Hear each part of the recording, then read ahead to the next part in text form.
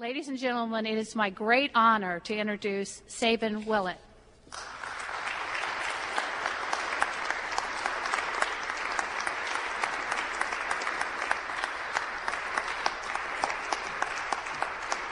Thank you very much. So, who's at Guantanamo anyway? That's what I was wondering one day last July when I walked across a sterile yard in a prison camp in Cuba toward a hut. Inside, a man was chained to the floor. 4 months before, my firm had filed a habeas case for this man, whose name is Adel. But I'd never seen him or spoken to him. Was he a terrorist? Was he one of the worst of the worst? You might be excused for thinking so. Before I got to Guantanamo, the vice president said, quote, "The people that are there are people we picked up on the battlefield, primarily in Afghanistan. They're terrorists. They're bomb makers. They're facilitators of terror. They're members of Al-Qaeda and the Taliban." But something about the way Adel looked didn't fit right from the first minute. And that day I discovered from him, and it was confirmed by the military itself, what they had kept secret from the public and even the court, which is that the military itself had concluded that Adel was innocent, not a terrorist, not an enemy soldier, never been on a battlefield. He'd been sold to U.S. forces from the soil of Pakistan, a nation with whom we have never been at war. That's who's at Guantanamo, and he's not alone. Now, on December 22nd of last year, a judge ruled in his case. He said the president was imprisoning Adel illegally. Then he went on to say there was nothing he could do about it. Adel is a Uyghur, a Turkic Muslim from the far western reaches of communist China. He's a dissident. He cannot be returned there because the Chinese would torture him or worse. The judge concluded he could not order his release within the continental U.S. because that would be to infringe on the president's immigration powers. So, for the first time in the history of our judiciary, a federal judge concluded that he was powerless to do anything about an illegal imprisonment. Last July, we moved for Adel's release. The president refused. Releasing the innocent, he said, is winding up his war-making power. How long does this power last? The judge asked. As long as it takes, the president's lawyer said. Tonight, Adel is at Guantanamo, and the president is still winding things up. Now, a professor at Seton Hall this month published a study analyzing the military's own findings. And the first and most important thing that he did was that he ignored everything that lawyers like me say. He said, all I'm going to do is take the military's findings and classify them, find out what they say. Here's what he found. Vice President Cheney says the men are Al-Qaeda fighters. What do the military say? 8% are Al-Qaeda fighters. 92% are not. Vice President Cheney says these men were picked up on the battlefield. What does the military say? 5% were picked up on the battlefield. 95% were not. 86% were sold to U.S. forces. Here is a leaflet that we distributed in Afghanistan and Pakistan. If you read Pashto, here's what it says. Get wealth and power beyond your dreams.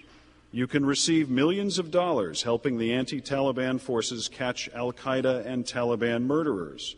This is enough money to take care of your family, your village, your tribe for the rest of your life. Pay for livestock and doctors and school books and housing for all your people. Vice President Cheney says they committed hostile acts against Americans or our allies. What do the military data show? 55% of the men at Guantanamo are not accused of committing any hostile act against the U.S. or anyone else. By the way, fleeing from the bombing of U.S. fighters is a hostile act. Being sold to U.S. forces is a hostile act. For two Saudis held at Guantanamo, their association with the Taliban is that the Taliban held them in its prisons as enemies of its regime. I'm not making this up. Who's at Guantanamo? Privates, orphans, the poor, conscripts, cooks, drivers. Abdur Syed Rahman is there. He is a Pakistani chicken farmer with the bad luck to have a name quite similar to Abdur Rahman Zahid, a Taliban official. But the chicken farmer can't get a hearing. Neither can detainee 919, an Afghan who was trying to recover stolen land deeds when the official who had stolen the land reported him as Taliban. Quote, "My hands are farmers' hands, marked by sickles," he says. I wasn't a big person. Neither can detainee 963. By the way, I'd tell you their names if I knew them, but they're not released.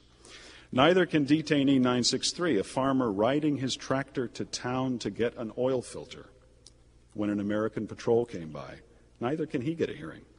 Now I am here for 2 years, he said 2 years ago. Nobody knows why. The Taliban generals aren't there. Some are busy in the Afghan parliament that we helped to create. The former Taliban foreign spokesman, Rahmatullah Hashemi, he isn't there either. Last year, the Department of Homeland Security granted him a visa, and tonight he is studying at Yale. Now, the justification for holding prisoners of war is that there is a war. But is there even a war in Afghanistan anymore? A couple of weeks ago, Secretary Rice was asked to intervene in the apostasy case you may have read about. She shrugged. It's a sovereign nation, she said. Now, the central lie of Guantanamo is the whopper, that as a general proposition, it holds terrorists.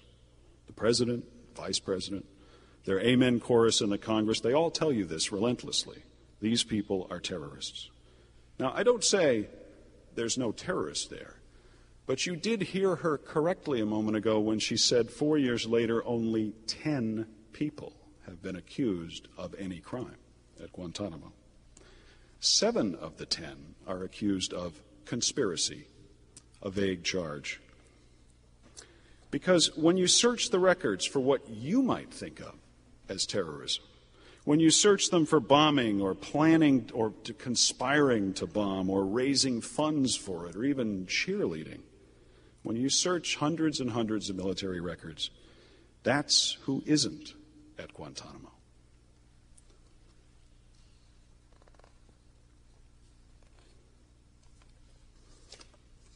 Now, the president says that my client Adel is held in the global war on terror. And since he's into his 5th year of imprisonment, let's examine this. The proposition is that so long as an undeclared global war is pending against a common noun, the president has the following powers. First, he can seize anyone, anywhere in the world, transport him to Guantanamo Bay, and there hold him without any kind of hearing at his pleasure, as long as the war on terror lasts. Second, he can bug your phone or your computer without a warrant as long as the war on terror lasts. Third, although on December 30th, 2005, he signed an act of Congress that forbids anyone in our government from participating in torture anywhere on the face of the earth, he can ignore that law so long as the war on terror lasts. So, Adel has a question. How long will the war on terror last? Well, how long has it lasted already? I think we can all agree that terrorism has flourished in the Middle East ever since Lord Balfour made his declaration in 1917. Palestinians murdered 59 Jews in Hebron in August 1929, to pick one obscenity from 1,000. The Israeli Baruch Goldstein murdered 29 Palestinians at prayer in February 1994, to pick another from 1,000 more. How far do you want to go back? Tsarist Russia? When the anarchists, we'd call them terrorists today, attacked civilians and in 1881 murdered the Tsar? To 1867, when the Fenians, precursors of the Irish Republican Army, began bombings in England? How about Paris in the 1790s, when the Committee of Public Safety wreaked havoc on civilians, a time known as the Terror? Shall we go back to the 17th century, when the murder of civilians, the destruction of homes and crops and livestock was the commonest form of warfare on this continent between the indigenous people and the invading Europeans? Pictured is my personal favorite, Lord Jeffrey Amherst, who brought smallpox-laden blankets, bioterrorism, to the Pioneer Valley. Shall we go back to the 15th century and ask the Arawaks, if we could find one, whether terrorism was practiced by Columbus? Or shall we simply go all the way back to the Zealots in the 1st century A.D. who murdered Romans and Jewish citizens viewed as collaborators? How long has terror lasted? Since history was recorded. Where is it today? Chechnya, Tibet, India, Indonesia, the Philippines, the Basque areas of Spain, Somalia, Rwanda, El Salvador, all over Iraq, Israel, the Palestinian territories, Oklahoma City, a farmer's field in Pennsylvania, and on Manhattan Island. We need to acknowledge, if we are thoughtful people, that terror is everywhere and has been with us always.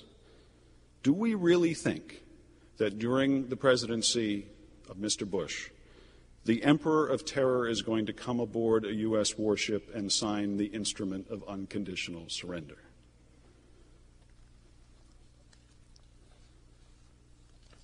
Can we at least be honest with ourselves? When we say that the President has special powers during the global war on terror, we are saying he has them forever.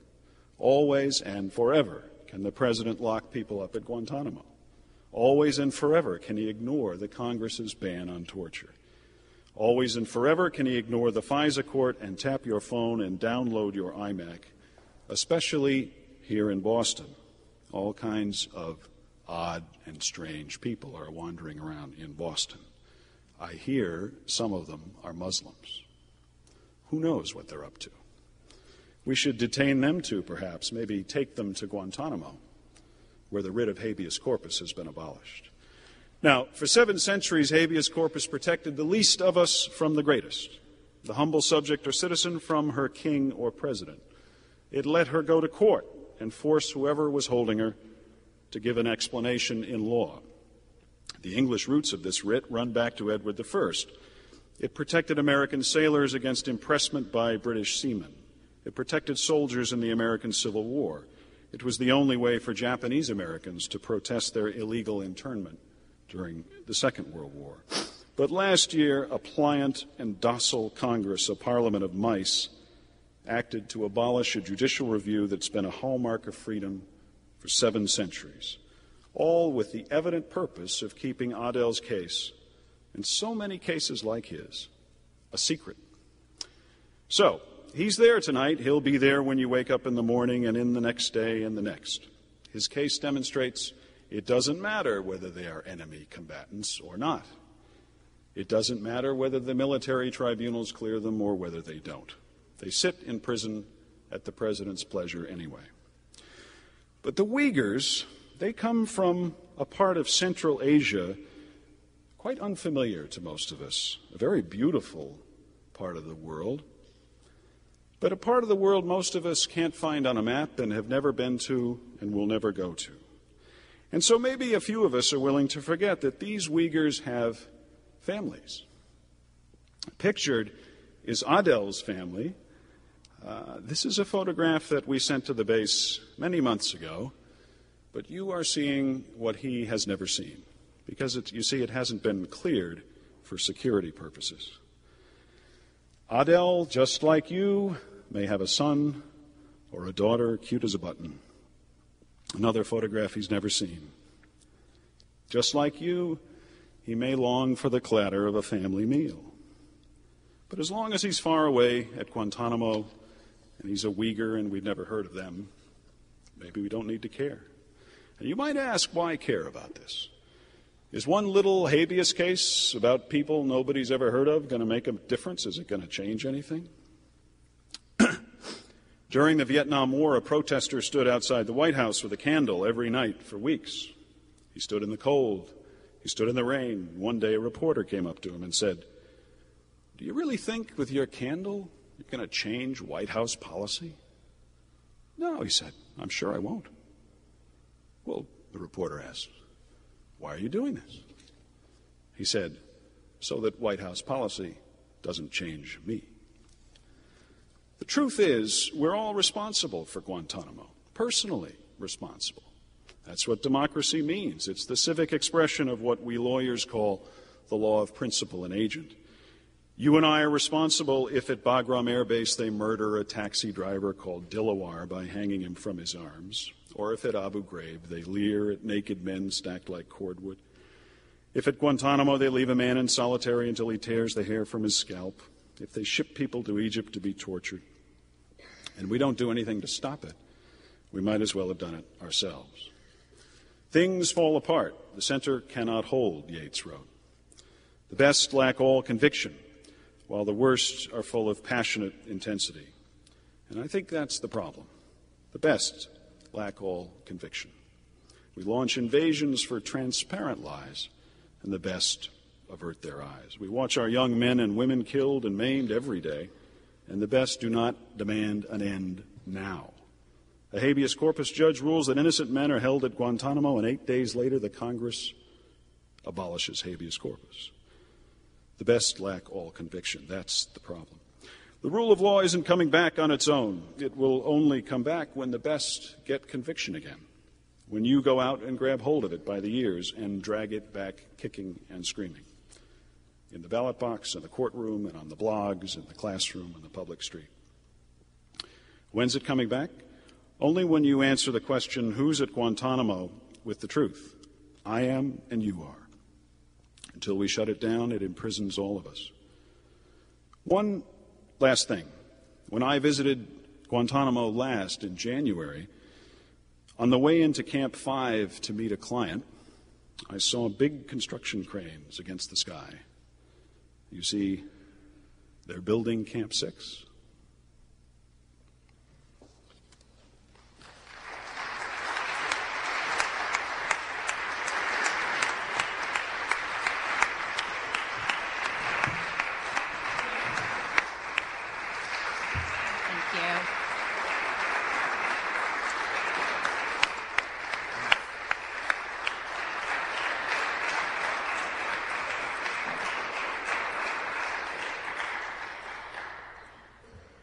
Our next speaker is Thomas Wilner.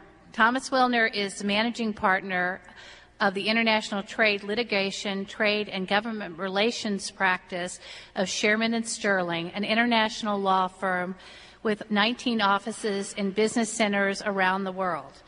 During more than 30 years of practicing law, Mr. Wilner has represented private and governmental clients, including the government of Mexico, the government of Venezuela, and the Organization of the Petroleum Exporting Countries, in major cases before the United States courts, before Congress, and before the U.S. executive branch. On May 1st, 2002, he filed a case in U.S. court on behalf of the Kuwaiti citizens detained at Guantanamo Bay seeking basic due process. This was one of the very first cases ever filed on behalf of detainees in Guantanamo. He was lead counsel to the Kuwaitis in the landmark case Rasool versus Bush, decided in June 2004, in which the Supreme Court ruled that detainees at Guantanamo have the right to challenge the legality of their detentions in U.S. court under the writ of habeas corpus. Since that decision, he has been to Guantanamo 10 times to meet with his clients. Mr. Wilner is a graduate of Yale University and the University of Pennsylvania Law School, where he was editor of the Law Review. Please join me in welcoming Thomas Wilner.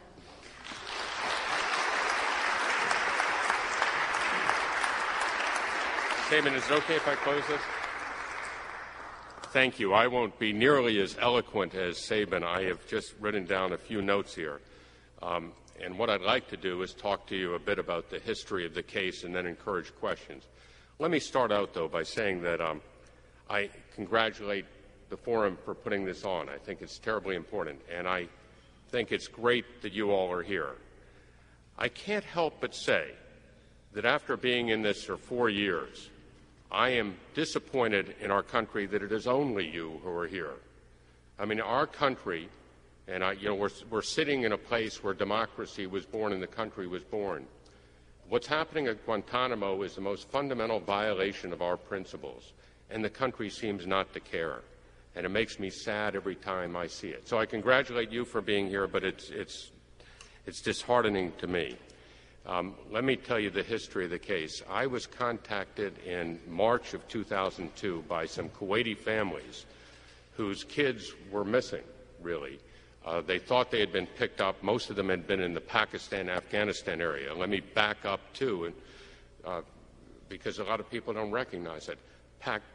Afghanistan at that time, 2001, was one of the great international disaster areas. It had gone through years and years of civil war, 3 severe droughts. The educational system was gone. The healthcare system was gone. People were starving, and there was a great need for charitable services there. Because the area was so difficult, the people who provided most of those charitable services were from the Middle East. This is actually a fact. My clients from Kuwait is a very wealthy country. They preach to everyone that you should go out and help other people. I will tell you that my clients are there have a history. Every year during their vacation period, they would go from one country to another and do charitable work. In any event, they were down there at the time. 6 of them are teachers. The other had jobs and were down there during their vacation. Their families contacted me.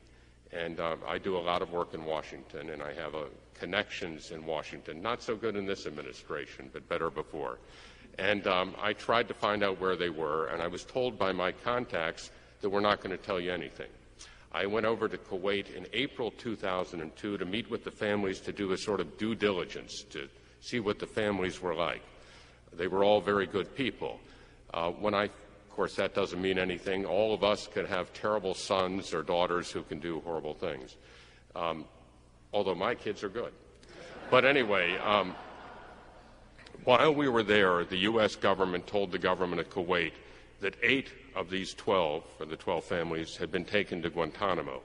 The Red Cross told us that the other 4 were there. We also found out while we were there, it's the first time the bounty leaflet that Sabin read is something that we discovered back then in the beginning of 2002. We heard stories that these people have been sold for bounties. Actually, there's a Newsweek story all the way back in July 2002 and an ABC report reporting on 5 of my Kuwaiti clients who were invited to the house of a Pakistani tribal leader and then sold to the United States for $5,000 to $25,000 each. It's all been reported. It doesn't come out. We decided to file a case for relief in the U.S. courts. We filed on May 1st, 2002. We asked for the very minimum relief. What we asked for was basic due process. We didn't even ask that they be released, but just that they be given a fair hearing. And I think it's important because it shows what's gone wrong. I believe that a government, whether there's a war or not in a dangerous time, has got to have the ability to capture and detain dangerous people. I don't think we should really dispute that. The real issue is that there's got to be some system for distinguishing those who are dangerous from those who are not. That's really what our case has always been about, some fair hearing to distinguish that, and they've never had it. So while our opponents always say that we're trying to extend legal protections to terrorists, that's so stupid. We're not trying to do that. We're trying to have a fair process to determine whether they're terrorists or not. That is the basis, the essence of the rule of law, ever since the time of the Magna Carta. The Magna Carta in 1215 was an agreement with Prince John saying that no person may be deprived of his liberty except by a jury of his peers in the law of the land. The writ of habeas corpus, I don't know how many people are lawyers, but all it does is guarantee that basic element of law, that the king can't pick up somebody and hold him without review by some impartial, independent person to see whether there's basis for it, whether it's held according to law. Now, a lot of people say, well, you don't do that during wartime. And a lot of our opponents will say, well, we didn't do this in World War II with all the Germans and Japanese we captured. That's really a silly point, because at that time, when you captured a German or a Japanese during World War II, they were wearing a uniform and you knew they were an enemy combatant. The problem came up when we got into other wars like Vietnam, when you would capture people dressed like civilians. And may I say, the administration has said these are bad guys because they're dressed like civilians. If that's so, I look out at the audience and I see a lot of bad people. But clearly not everyone dressed like a civilian is a bad person. You've got to have some process to distinguish. And the Geneva Conventions provides a process. It says if you capture somebody and there's doubt about them, you have a hearing. Army regulations developed during Vietnam really have this very explicitly. They say if there's any doubt about your person you capture, by the way, it's Army Regulation 190-8, which applies to all the services. It says you have a hearing. You have a hearing promptly in the field to determine whether the person is an enemy combatant, whether they're an enemy, and if so, what their status should be. Should they have prisoner of war status, or are they a bad guy, a partisan who's out of uniform doing things? We did that in the last Gulf War. I mean, it's a statistic that comes on. We had 1,200 of these individual hearings. In 3/4 of those cases, the people were found to be picked up by mistake. They were innocent bystanders picked up by mistake, and they were released. The other quarter were found to be prisoners of war, legal combatants. The key thing that happened at Guantanamo is the government never had these hearings. People were turned over for bounties. As Sabin said, 5% were captured by the United States. The rest were turned in by the Northern Alliance or Pakistan for huge bounties. The government got all these people, and they just shipped them to Guantanamo. They did some sifting themselves, but never had any hearing. And that's really all we've ever been asking for in this. So we filed our case in May 1st, 2002. The government moved to dismiss, and I'll just go through the history of it. The government's argument was these are foreigners, and they're outside the United States, so they have no rights, and they have no right to go to court. Now, I got to tell you to start with, that's why they took them to Guantanamo, of course. Guantanamo, and when we went to the Supreme Court, we found a paper in the files that was published that said, why Gitmo? Why did we take them to Guantanamo? And it was really very explicit. They were afraid if they took them to the United States, they can go to court. If they took them to another country, they could go to the courts of that country. They said, if we take them to Guantanamo, it's really part of Cuba, but we control it completely, they can't go to court. So by doing this, we could avoid any impediment of legal review, which is an incredible motivation, which I'll get back to. Guantanamo is a base in Cuba where I've been actually 12 times now. It's 45 square miles in the southeast corner of Cuba, separated by a bay. It was taken over by the United States after the Spanish-American War, when we really freed Cuba. We set up the Republic, and then we entered into a lease for this place. The lease for Guantanamo says that while Cuba retains ultimate sovereignty over the place, which I've always thought means they'll get it back once we leave, during the lease, the United States has complete jurisdiction and control, and the lease is in perpetuity. As long as the United States wants to remain there, it can remain there and have total control over it. Anyway, the government filed its motion to dismiss because these are foreigners outside the United States. The district court accepted their argument, and the Court of Appeals accepted the argument as well. We then went to the Supreme Court. I don't know how many lawyers are here, but you don't just get to go to the Supreme Court. First, you need to petition them to take the case. And at that time, with Gita's help, we petitioned the Supreme Court for certiorari. And it's sort of interesting. At that time, we got briefs in support. We had two strategies. We got briefs in support of our position from prominent ex-federal judges, from the heads of the Judge Advocate General, the former Judge Advocate Generals of the Navy, indeed the guy who had been Judge Advocate General of the Navy when the people were first taken to Guantanamo.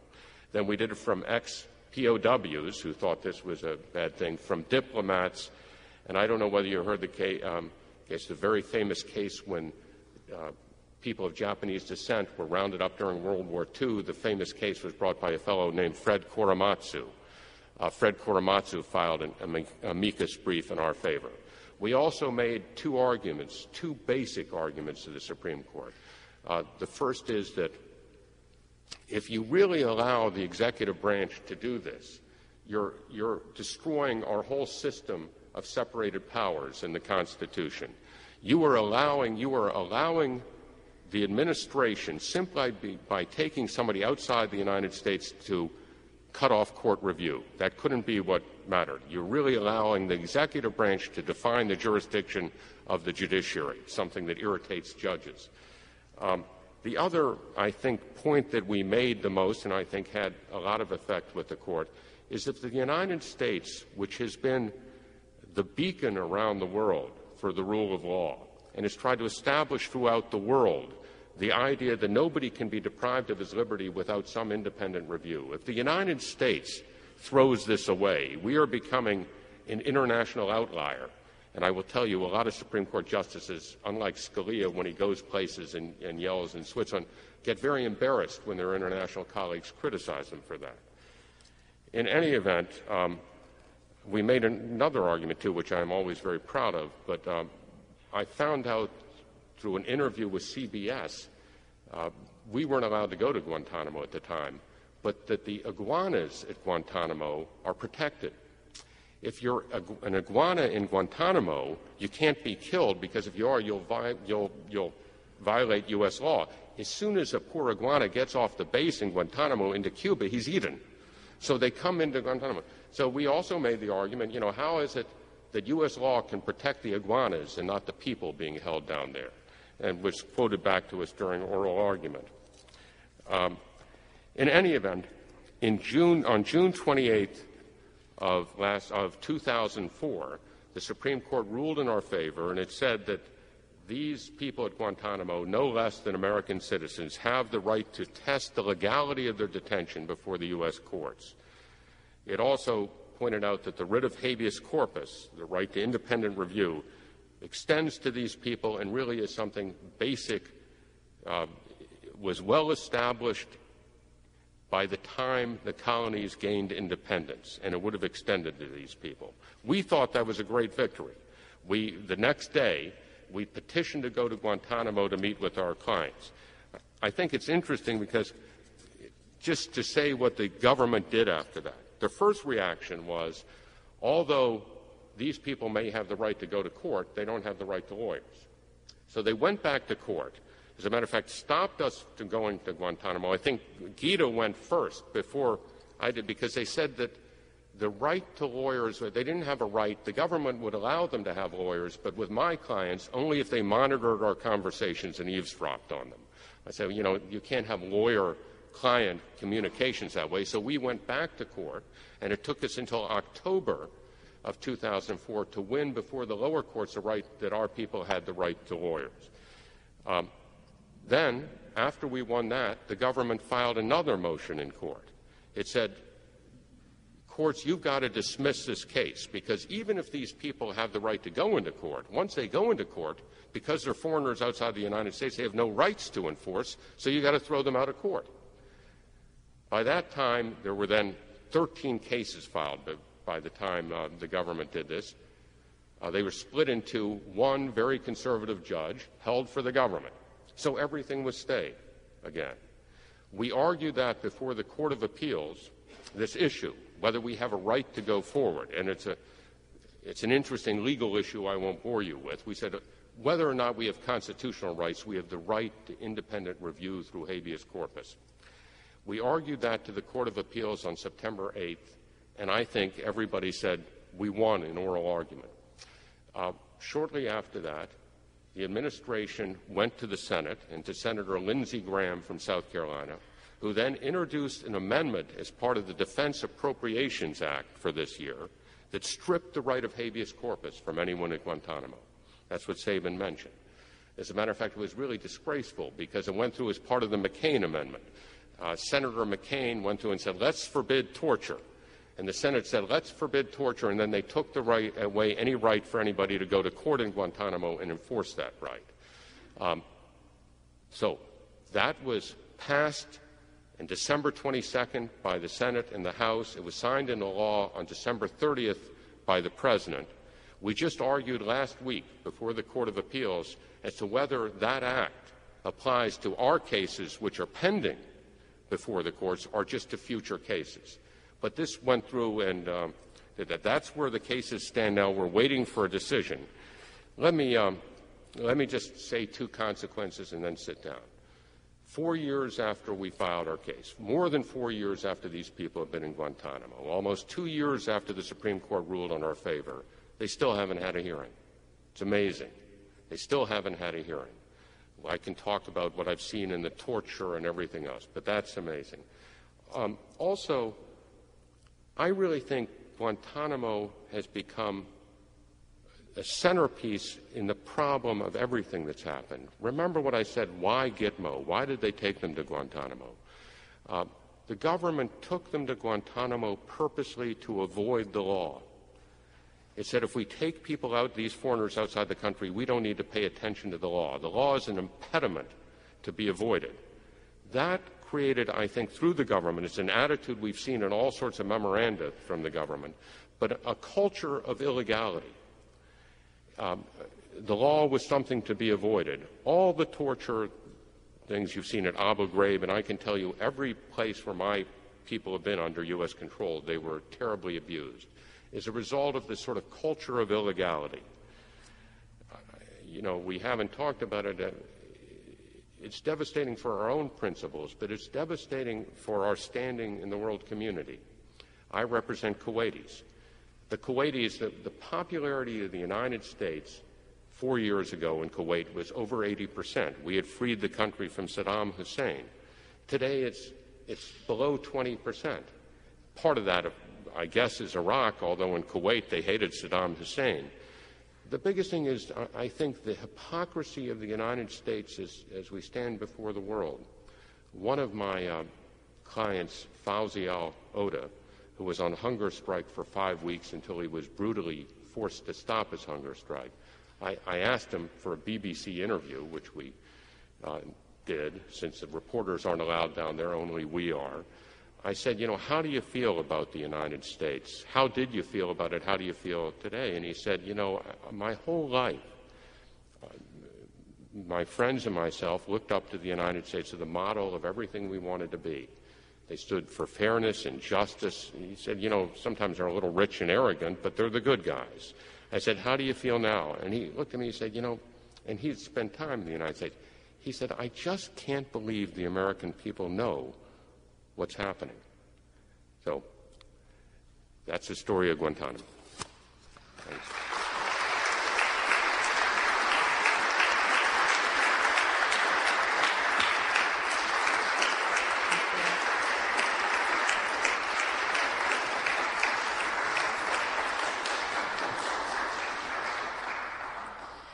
Our final speaker tonight, Gita Gutierrez, is an attorney with the Center for Constitutional Rights, a New York-based human rights organization litigating extensive challenges to the executive's post-9/11 anti-terrorism policies. I think that it's very fair to say without the Center for Constitutional Rights and just a few organizations and a few very brave attorneys who stepped up early on, we would not have the facts today to even have this meeting and have this discussion. It is my personal belief that there's a great debt of gratitude owed by the American people to the Center for Constitutional Rights. Ms. Gutierrez was a member of the legal team representing Guantanamo detainees and Rasul versus Bush before the United States Supreme Court in 2004. Following their victory in Rasul, she represented 2 British citizens detained in Guantanamo and conducted the very first visit by a habeas attorney to citizens detained in Guantanamo in September 2004. Since that time, she has met with clients frequently at the military prison and is involved in the current habeas litigation safeguarding the rights of these men. In September 2005, she co-authored a report on the prisoner protest at Guantanamo, the Guantanamo prisoner hunger strikes and protests February 2002 to August 2005. Ms. Gutierrez graduated from Cornell Law School, where she also taught international human rights and terrorism. Thank you. and please help me in welcoming her.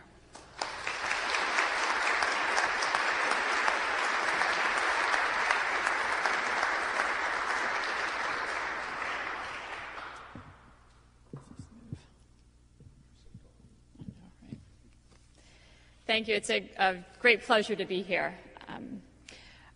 I just want to pick up first with saying that it does mean a lot to have you be here. In the late 2001, when the Center for Constitutional Rights was contacted by families from the United Kingdom and from Australia who had discovered that their sons and husbands were in Guantanamo, they had been turned down by many organizations and many lawyers when they were seeking representation. It's understandable to me that that happened, and it's also, I think, incredibly tragic. At that time, the Bush administration was saying that these were the worst of the worst, and all of the men in Guantanamo were Al-Qaeda terrorists. And most nonprofit human rights organizations and many, many lawyers were afraid or uncomfortable or not ready to represent these men. The wounds of September 11th were still too raw. We actually at the center also debated what the impact would be and whether or not to take these cases. We, unlike many civil liberties organizations, do not represent ideas, but represent individuals. And this was one of the rare times in the history of our organization when we took on the representation of individuals whose politics we did not agree with at the time based on our impression from the administration of who was in Guantanamo. But we realized that the system of detention outside the law in Guantanamo violated so many fundamental principles of law, not just within this country, but internationally, that we could not turn our backs on these families. So the representation began, and the habeas petition was filed in February of 2002. We have learned many years later that that was indeed the right step, and that the clients that we represented were not Al-Qaeda terrorists.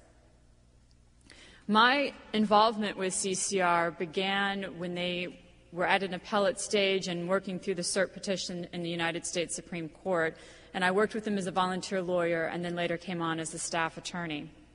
I want to talk briefly about what that first meeting at Guantanamo was like.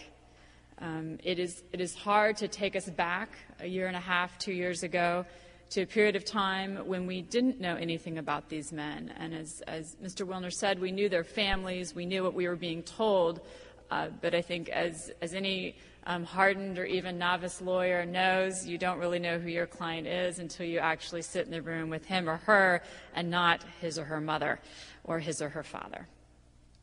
So that first visit occurred in September 2004, and it was originally scheduled for 4 clients, 2 of my clients and 2 other lawyers far senior to me who were working on other cases were scheduled to go down.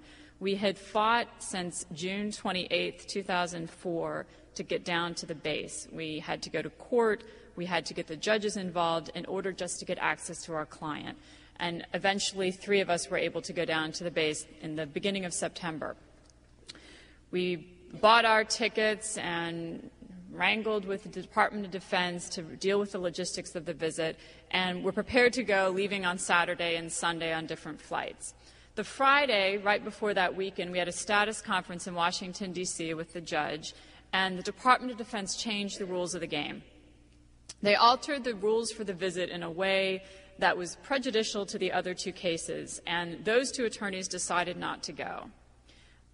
My firm that I was working with in the center thought that it would be fine for me to go by myself, although I certainly don't have the years of experience that my colleagues here at this table have, or the attorneys who were planning on going down on the visit with me. But we all thought it would be fine because we'd be having a group.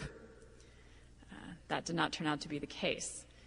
I had already written the 2 clients I was going to visit and had heard back from one of them, and felt at that point our team made a decision that we could not just not show up after all of these years, and so I went alone.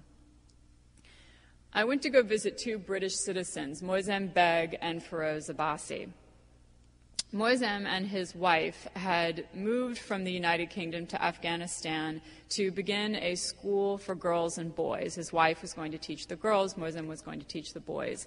They moved there with their 3 small children, and were waiting for the permits from the Taliban government to begin their school when September 11th hit. And they stayed in Afghanistan. When the bombing started, they fled. And when things got too chaotic, they fled across to Pakistan, rented a flat, and reestablished themselves. They contacted Moisem's father back in Birmingham and let him know they were safe. On January 31st, 2002, officials burst into their home in the middle of the night, Moisem woke up his wife, threw him into the trunk of a car, and his family did not hear from him or see from him for a number of weeks. He was able to have a quick phone call with his father because he grabbed his cell phone. So from the trunk of a car, he called his father and said, "Papa, get my wife out of Pakistan, get them back. I don't know what's going on. They've captured me. They've taken me." And eventually his family learned that he was sent to Bagram and detained there for a year. I think many of you are probably familiar with the kinds of interrogation tactics and the conditions of detention in Bagram. Moisem is one of the individuals that stayed there the longest. He was then sent, after a false confession was extracted to him, he was sent to Guantanamo Bay and housed in Camp Echo for nearly 2 years before I met him. And Camp Echo is a series of small huts that are isolation units. He lived in a windowless, tiny cell for almost 2 years before I met him. The other client that I met is Feroz Abbasi, who is actually almost exactly 10 years younger than me to the day. We knew very little about him. He had been somewhat out of touch and estranged from his family for a year. I didn't know what he would be like. I didn't know if because he was younger than Moisem and wasn't married, and didn't have a family, if he might be slightly more conservative. I did not know his politics. He was a wild card. So I got to Guantanamo, and the morning before going in and to meet with those clients, when any of the attorneys are at the base, we have a military escort with us all the time. Because it was the first visit, a lawyer from the Department of Defense General Counsel's office accompanied me, so he was there. And we were sitting at breakfast, and in the minute I hit the base, the rules again started changing. The way that they would handle the attorney notes, the confidentiality of the meetings, everything started being changed, and I had to fight all the way up until the moment when we were ready to leave for the camp. And at some point that morning, I walked away from the general counsel, a lawyer from the Department of Defense, and I walked away from the escort, and I stopped for a moment, and I simply prayed. And I prayed for strength and clarity and openness and the ability to be present for the two men I was about to meet and to be present for the situation I was about to walk into. We then boarded a bus that took us to a ferry that took us across the bay, got on another bus, got on a series of identification badges, and then drove across the base to the detention center. We went through several checkpoints and finally got out and walked through layers of razor wire and gates until finally we were in the small little area, not much bigger than this hall, that constituted at that time Camp Echo. And I was shown and pointed to the little hut where Moisem Beg was going to be. My escort walked me to the door, and the door was opened. And I don't think there's been a time in my life when I have felt more acutely aware of everything happening around me and more frightened. The door opened, and there was Moisem Beg, who in his former life has had legal training and is a bookshop owner and does look like he owns a bookshop. He's a small, slight man with his Guantanamo-issued glasses, sitting very straight with all of his papers laid out in front of him that we had sent him, and an enormous smile on his face. And the moment I saw him, I knew that we had made the right decision to come. And I sat and talked with Moisem that week, and he had no idea what had been going on in the world. He thought the world had forgotten about him. And this was in September 2004. I explained to him that his father, Azmat Beg, had become an international advocate against the policies in Guantanamo, had traveled to the United States, had been to other European countries and certainly within the UK, and had fought on his behalf, that there were protests internationally about what had been going on in Guantanamo, and it was emotionally draining and stunning and very hopeful for Moisem. The other client then that I met that afternoon was Feroz Abbasi, and I almost didn't go in to meet Feroz because the way the rules had changed, if we didn't get these men to sign a piece of paper saying that, yes, indeed, they wanted us to represent them, as far as the Department of Defense was concerned, their legal case was over. And without having heard from Feroz, I was concerned that I would walk in, that he would not be willing to sign a piece of paper, and that his case would be over. But I met him that afternoon, and when I walked in to see him, he's a very, very tall young man, and he too had papers laid out in front of him, including a set of 4 letters that he had written us with his grievances and legal concerns that had never been given to us as his lawyers. And Feroz told me that he and Moizzam were actually housed next to each other with a solid wall, but had never seen one another. They knew there was a British citizen on the other side of that wall, but they had never spoken or talked. Feroz could hear us a little bit in the morning, so he knew I was at the base. And he had either gone out for recreation or taken a shower, and he was terribly concerned that he had missed his visit and was very, very nervous. So when I walked in, he was incredibly relieved and started immediately going over the things that had happened to him in the hands of the United States military and going over the letters that he had been sending us over and over, copies that the military had never delivered. Both of these men had been charged, been deemed eligible for a military commission, although they had not been charged. They were some of the few in Guantanamo who'd been labeled the worst of the worst. With Moizzam, we now believe it was a case of mistaken identity because his nickname was the same nickname as a alleged trainer in some of the Al-Qaeda military camps. And with Feroz, his case and documents from him are all over the internet. He had a valid claim as a prisoner of war, but certainly was not a terrorist by any sense of the word, and is not a violent individual. They could not be tried before a military commission because of the position of the United Kingdom, that they felt that the military commission processes were unfair. So they were caught in this legal limbo. And after having legal representation and the truth of their stories come out, I was very, very lucky to be one of the few attorneys, and Mr. Wilner is one of these as well, who have actually had clients released from Guantanamo.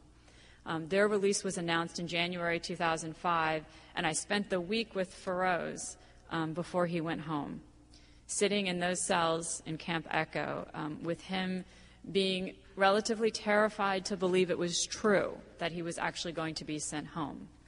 And it wasn't until I was able to confirm through the British Embassy, not any agency or government official in the United States, but through the British Embassy, that yes, indeed, there had been a date set for their return home, that he was actually able to believe a little bit that he would go home. And it was one of the most moving experiences of my life to get the phone call from him once he was back in his mother's house. They were flown in mid-January. They were flown back to the United Kingdom. They spent, both he and Moizzam and the other British citizens, although the British residents are still in Guantanamo, they were flown back to the United Kingdom. They spent one night in jail, were questioned for 45 minutes the next day in the presence of their lawyer, and were sent home to their families. Although they've had their passport taken away, Moizzam is back with his wife and with a child that was born after his wife was pregnant when he was taken to Guantanamo, so he had a child he had never seen, which is not an uncommon situation. So he met his son for the first time, and he's back with his wife and family. He actually just has a book that came out in the beginning of March about his time in U.S. custody. Feroz, I'm happy to say, is now doing a year-long kind of transitional university course, and will be starting college in the fall. And so he's become a library rat and is studying quite well. Both of them live with the fear of the police coming and kidnapping them or knocking on their door. They both suffer from post-traumatic stress syndrome, sleeplessness, and Moizzam has spoken quite eloquently about the difficulties he has with reconnecting with his family and trying to be gentle with them after what he's been through. And I just want to close briefly with talking about why did this happen to Moizzam and Feroz? How could the United States government, the United States military, keep these two men and almost 800 others like them in prison in Guantanamo and impact their families, their wives and parents and children this way as well? And I just want to say that when our president makes a decision and our government makes a decision to act outside the law, it shows us the ugly, ugly side of our country. And we sit in this hall right now and we invoke the freedom and liberty and the principles of justice and Anglo-American law that our country has been founded upon. But the so-called war on terror and our president's decision to act as a tyrant has showed us what lies beneath principles of liberty and justice and lawfulness. When we abandon these, we allow our basest instincts to govern our country. We have always had an underbelly of injustice, and Mr. Willett went through a history of terror. We also have a history of injustice in this country. We have gone through the age of slavery. We interned Japanese Americans. To this day, we suffer from the way that we treat the poor or how we deal with racial issues in our own country now. But we have always had a constitution, we have always had our laws, and we've always had principles that we at least hold up and say, this is not who we want to be. It may be our underbelly, it may be our fear and our basest ways of interacting, but we don't embrace it. We at least will say that we want to be a country of justice and lawfulness. That is changing. And that's what I find most disturbing about Guantanamo and what is happening to the men and the families there, is that as a nation now, we are acting from a place of fear and choosing to have as a national policy a practice of torture.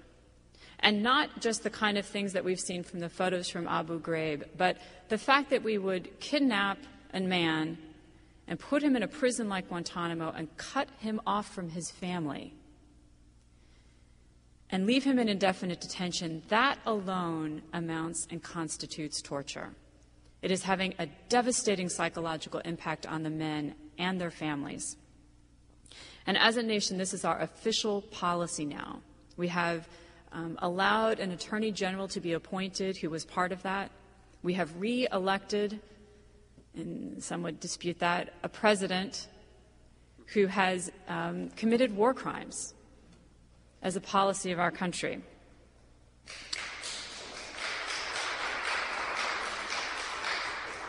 It is a time to act, not just to listen. And there are many things that each of you can do as individuals. There are materials from Amnesty on the back table. There is an action center on the Center for Constitutional Rights website. The passage of the Detainee Treatment Act, we allowed that to happen as a country, and we cannot continue on this path. The last time I was at Guantanamo, I met a client for the first time. It's another lawyer's client who has not gotten permission to go to the base, so I took his information down and met his client and acted as a messenger. And the client looked at me and he said, he wanted to know, how could you do this? So I started saying, well, our president has this policy. He views the war on terror. He's like, no, how could you do this? And I said, well, the American people. And then I stopped and he said, how could you do this? And it caught me, and I stopped, and I said, I'm sorry. I apologize on behalf of my country, and I'm sorry. And many of the lawyers going down today, we are fighting as hard as we can in court, and we are apologizing as humanly and sincerely as we can at that base and in the home countries with the families. It is a policy that will not end unless we act. I think that what is happening in Guantanamo is something that will spread. We are now seeing environmentalists who are labeled eco-terrorists being charged under terrorism laws. This is not a practice that will stop at Guantanamo. And I don't want to, for those of you that have seen the movie V for Vendetta, I don't want to invoke the specter of that. But I do want to say that this is not an aberration. And it is not isolated. It is something that if you disagree with it, it is time to act and speak up now and recognize that it is not just our Muslim brothers and sisters that are being affected by this, either within the United States or without, but it's also other groups that are engaged in dissent and who are speaking up and engaging in the kinds of free speech and activism and freedom that this country has truly been founded on that we need to preserve. Thank you.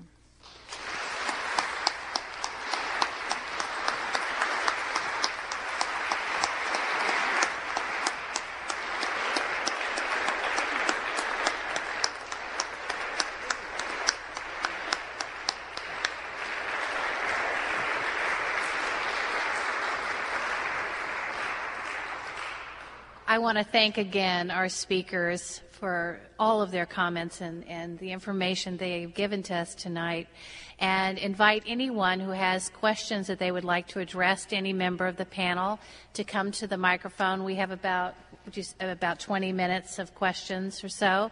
And so if you could come, and we do ask that you please ask a question and let us know which member of the panel you would like to address it to. Thank you.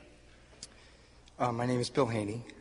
First, I'd like to thank you, not just for speaking tonight, but for all that you're doing to kind of be an act of redemption for the rest of us.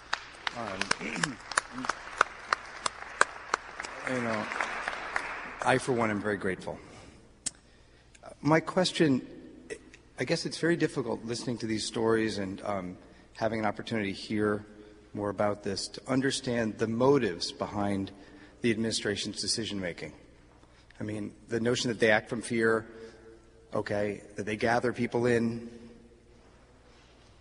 Why is it that they're, in your opinion, and frankly I'm interested in any one of your opinions, maybe I'll let you, our gracious moderator, choose. It strikes me that there's a level of malevolence behind all this. I mean, it's kind of brutal, cruel, and malevolent, almost institutionalized malevolence. Doesn't seem to serve a purpose. If they were here now, how would they defend their behavior? On what principle would you imagine they would defend their behavior?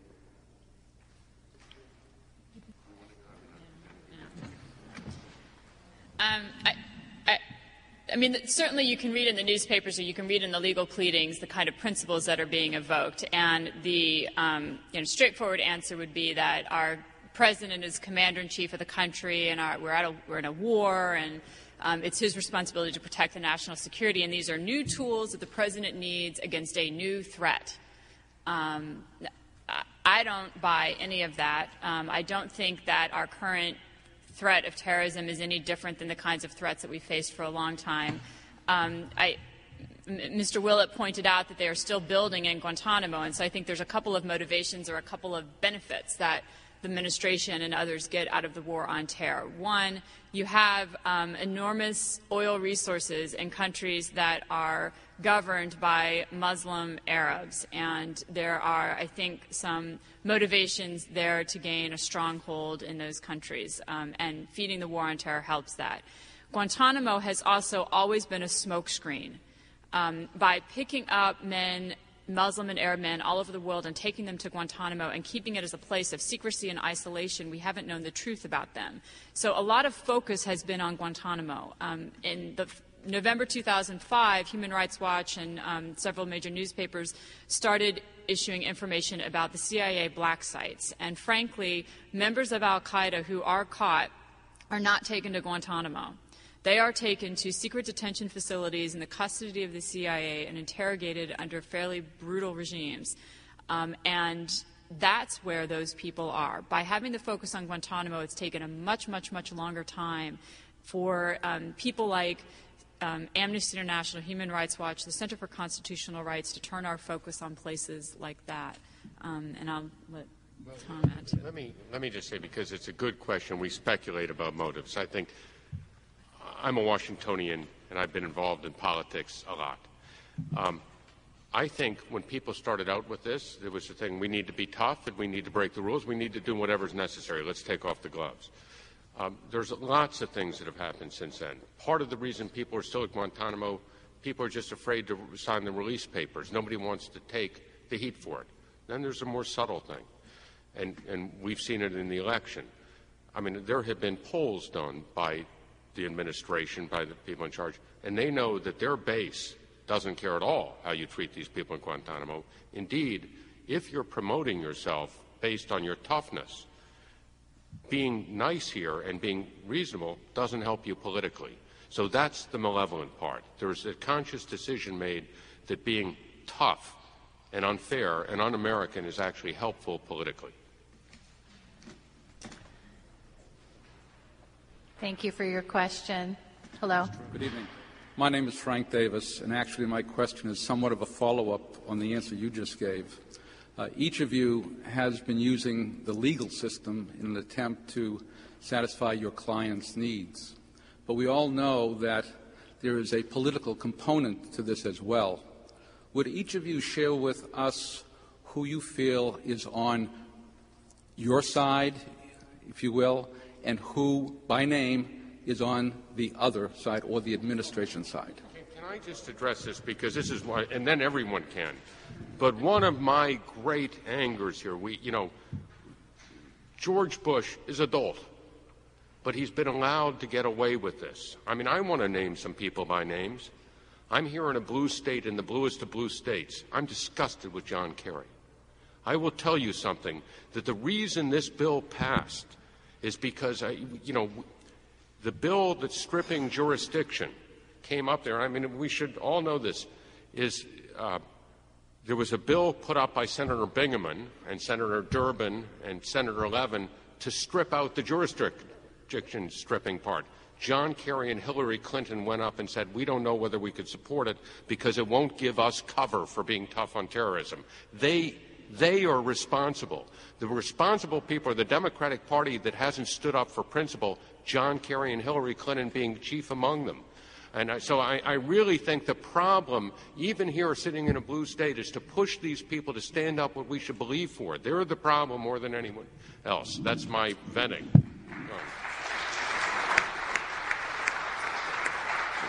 Here.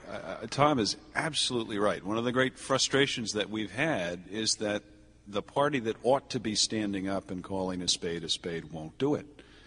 I mean, the other day, John Dean was quoted saying, gee, I think this is the first president to ever confess to an impeachable offense. Speaking of the disobedience to the FISA rules. And how many senators would even censure him? One. So I agree entirely with Tom. It's a mistake to simply blame the Republicans for this. In fact, what we have to do is start blaming Democrats for not acting like Democrats.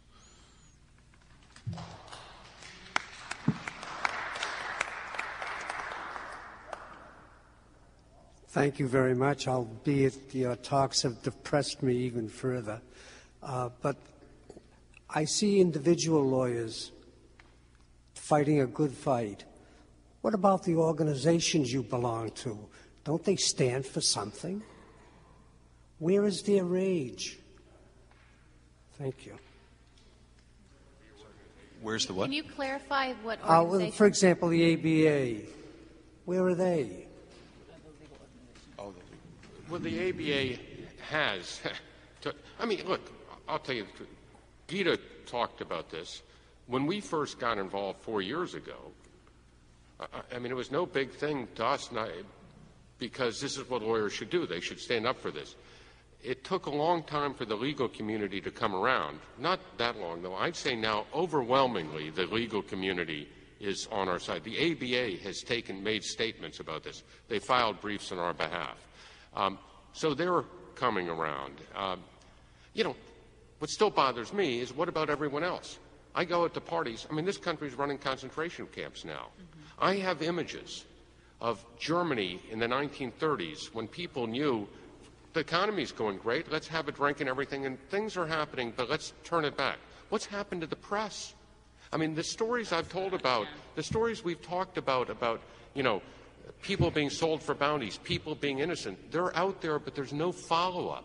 I mean, I will tell you, when I started doing this, we first had a 60-minute show that was going to do it. CBS killed it because it was too political. What's happened to our country? I mean, everybody should be out screaming, I think. Excuse me for getting passionate about it, but I agree.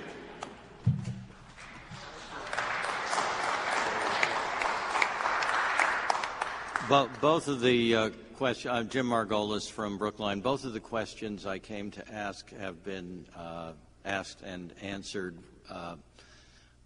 I, too, am appalled that so few of us are here. The last time I walked in late to one of these, whatever it was, I don't remember, a couple of months ago at Ford Hall Forum, the place was packed. I think there is nothing worse that we are doing than the torture and the indefinite detention, and this is appalling. But thank you so much for everything you're saying. Okay, well, it's very clear we all need to cheer up a little bit. So I'm going to tell you all a happy story. This actually happened at Guantanamo. This will only take a second. I was recently asked by my church to talk about the idea of loving your enemy. If some of you are Christians, you know that in the Sermon on the Mount, Jesus doesn't say be nice to your enemy or treat him under the Geneva Conventions. He actually says love him, which is a hard thing to do. So I said, well, I was worried about that before I went to Guantanamo, but God let me off the hook because it turns out he's not my enemy. But I actually did see one day this principle in action. We have an interpreter who's only half cleared. It's very hard to find Uyghur interpreters. And so we have to go with a government minder from the Department of Defense. Adel is always very glad to see us and greets us with bear hugs, complete with the Uyghur head tap side to side. So there we are one morning, me, the interpreter, and the Department of Defense minder. Except Adel doesn't know he's a Department of Defense minder. He assumes he's another lawyer working on his case. So he bear hugs all of us enthusiastically. In other words, he loves his enemy. And watching this guy from the Department of Defense turn various shades of red, I thought, maybe there's a political dimension to this loving your enemy stuff. I've never seen them so disarmed as at that moment. My name is Paul Sullivan. I'm Freeview. I have a question for you, Mr. Willett. You mentioned after the amended McCain bill that habeas corpus will be suspended, but your clients could be covered prior to that. What happens to the remaining hundreds? Will they have any recourse? To the what? Could you repeat the last part of that? You mentioned that in the what happens to the... what happens to the remaining hundreds that you're not representing, that are still in Guantanamo? The debate is whether the bill applies to pending cases or just future cases. What we did, and what the Center for Constitutional Rights did, prior to the effective date of the Act, we filed cases on behalf of everyone. Now, but let me say, though, the problem is, Guantanamo, a new prison's being built. Is this going to be a holding facility for everyone caught in the war on terror? So in the future, it would not apply to future detainees who we haven't brought a case on behalf of. So we're hopeful that, if this happens, we'll fight politically and try to do something, but we try to do the best we can with what we have. It's a problem. Hi, my name is Mark David Trachtenberg. I live in Brighton, Massachusetts. I'm a member of Amnesty International Group 151 here in Boston and coordinator of the group's campaign against the death penalty. I have two kind of different questions. First of all, it seems that whenever you apply for a new credit card these days, near the end of your transaction with your friendly customer service rep on the phone, your customer service rep reads this statement that says that before they issue you the credit card, under the terms of the USA Patriot Act, they have to check to make sure that you're not using the credit card to launder money for terrorists. And my question is, do you know of any instances where this provision of the USA Patriot Act has either been used to retaliate against people who are dissenting against the foreign policy of the USA, or being used to, get back at people who they kind of suspect, but they don't have enough evidence to hold? That's the first question. The second question is, what are your plans if there is an impeachment trial of George W. Bush for testifying against him? I think both of those questions were for Tom Wilner. Well, whoever wants to take having credit card fraud. But there's been credit card fraud. I don't know evidence of them using the Patriot Act. Look, we don't know a lot of what's happening. Mm-hmm. There have been people held, immigrants in the country held for a long time without anything. I don't know of any instances of U.S. citizens. I'm sure. I was told by somebody, I'm friendly with the head of the FBI. I've been told that all my calls are monitored. No, because I guess because I probably talked to Gita, but I don't know about that.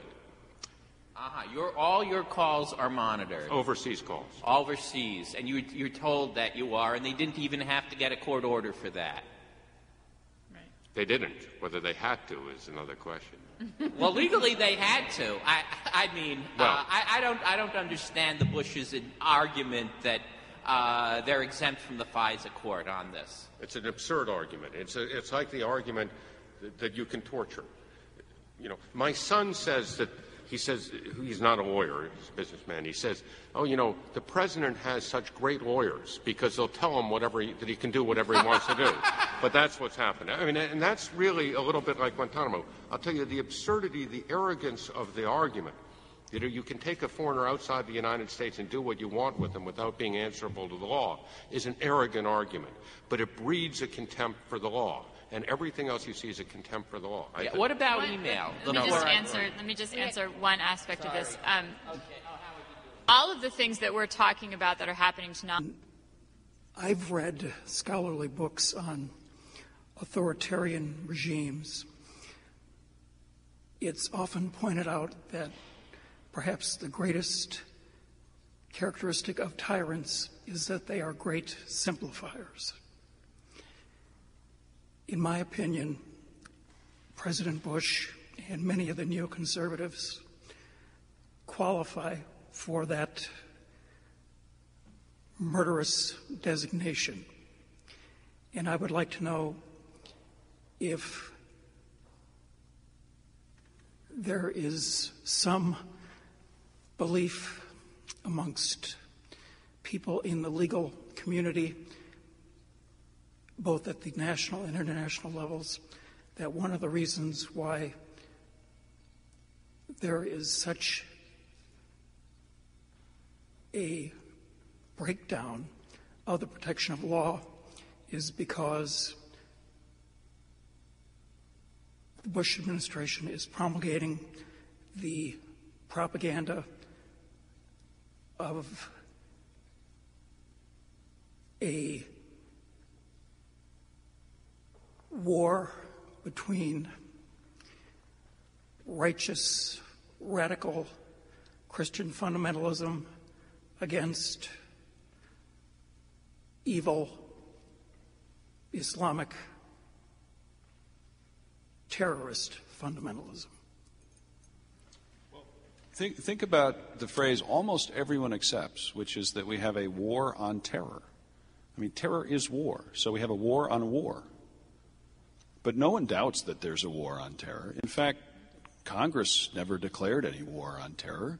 Congress never declared any war. It declared that the president could use military force for a very narrow purpose, to pursue the 9/11 murderers and those who gave them comfort. So you're quite right. The great communicator is effective in bringing a message down to some simple level, and unfortunately not enough people are inquisitive enough to want to get behind the message and figure out as whether Tom's client really is some kind of terrorist or not. And let's not have a hearing, because then that might get complicated and we might actually hear that he's not.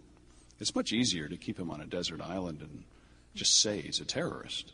That's a better, easier, simpler message that you can get on the nightly news. Let me just say very quickly before I know you're going to Gita touched on what scares me the most and has been the most awakening thing for me. I'm a little Jewish kid who grew up with tremendous respect for the principles of this country and what they stood for. And I would look at the history of Nazism, and I hear people would say it can never happen here. And I believe that, because I really believe that's what Gita said, that we had a fundamental belief. I always say this. We said in the Supreme Court brief, we're not like other countries. We're not like England or Germany or Japan. We're not bound together by a common race or religion, but by our principles. And they would never go away. And we had all sorts of checks. They would be the press. They would be Congress. They would be the judiciary. All of those have broken down in the hysteria over whether it's, I don't think it's the Christian versus Muslim, it's just the hysteria over terrorism has trumped every principle in this country. And I realized, as Gita said, the raw underside that's there. And the final protection is the rule of law, exactly what we're talking about, habeas corpus, these things which have there. And that's been wiped away. And I've seen, a fearsomeness in this country that really does scare me for the first time.